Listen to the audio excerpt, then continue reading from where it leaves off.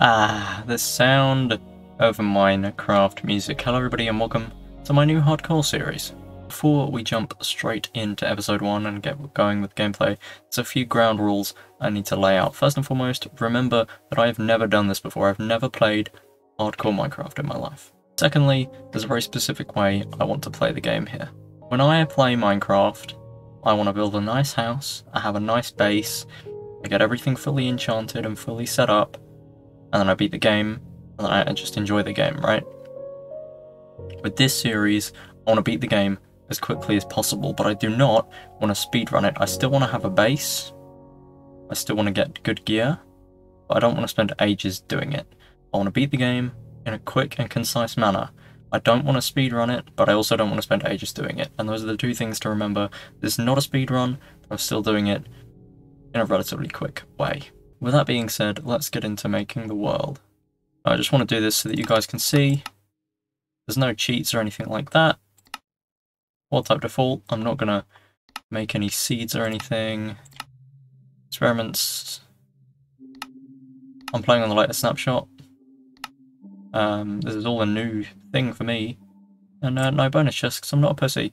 Let's go. As many of you will know, I do like to keep my videos relatively concise, relatively short and sweet. So I'm not going to have this drag on for too long. And I will try and get things done as quickly as possible. And, you know, not have the video go on for ages. You gotta be kidding me.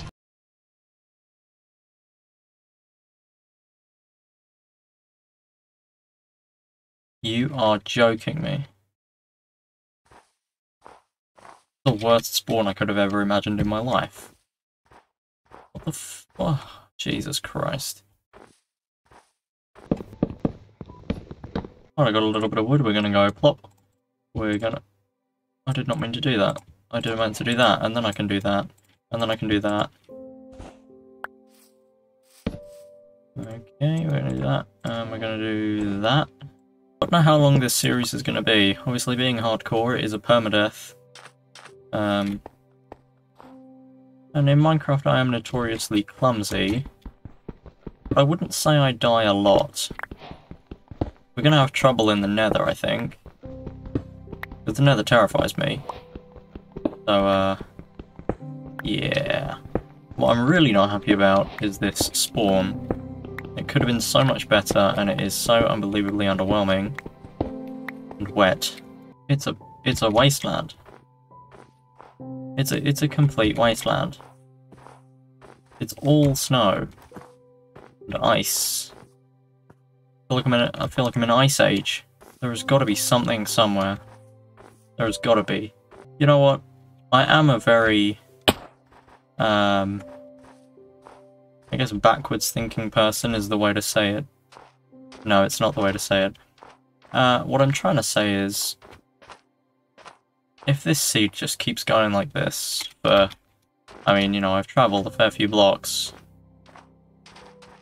If this seed just keeps going like this forever, I mean, what biome even is this? Some sort of snowy beach? What, I mean, what?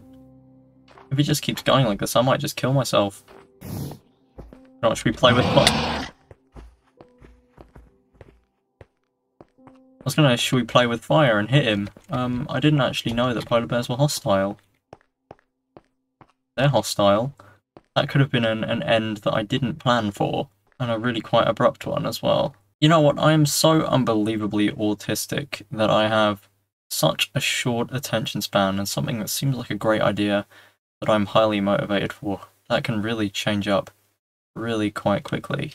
I'm looking at this drop here, I'm thinking about it. You know, maybe if this is something that you all want to see in the future, I might try it, but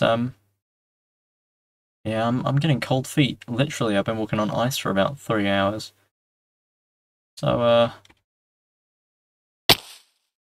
oh no. Whoopsie daisy. I am a silly goose.